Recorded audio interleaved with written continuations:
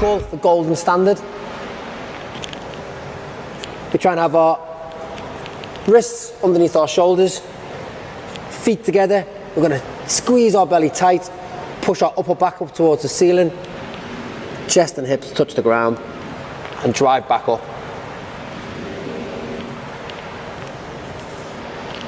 That's the golden standard, obviously, as most people see.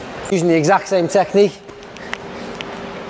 I'm going to try and keep my wrists underneath my shoulders, feet together, squeeze my belly, chest is going to touch the box as I drive up.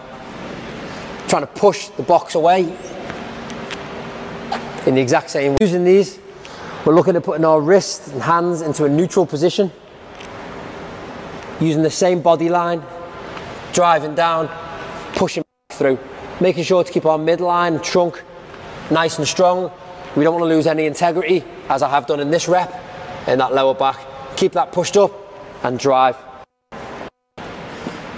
If you wanted to make that a little bit more challenging, of course, we could put a box and get our feet on that box. You would have your feet at the same level as your hands.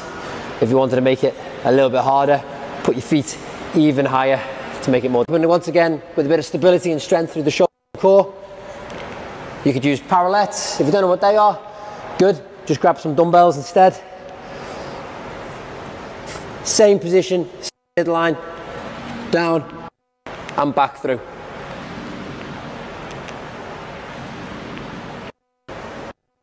Really good to be in that neutral position.